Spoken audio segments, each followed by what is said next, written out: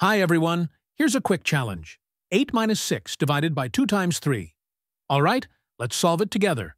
First, we do 8 minus 6 equals 2. Now we have 2 divided by 2 times 3. Let's divide first. 2 divided by 2 equals 1. Then we multiply. 1 times 3 equals 3. So, we get 3 as our answer. But that answer is wrong. Let's try another way.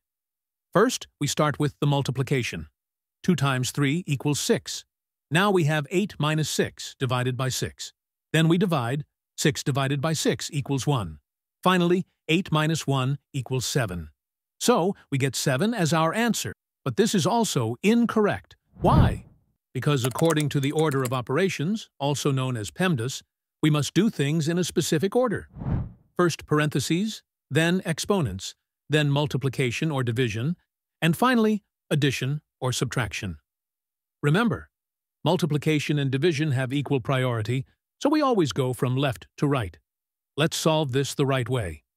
Here we have 3 operations: subtraction, division, and multiplication.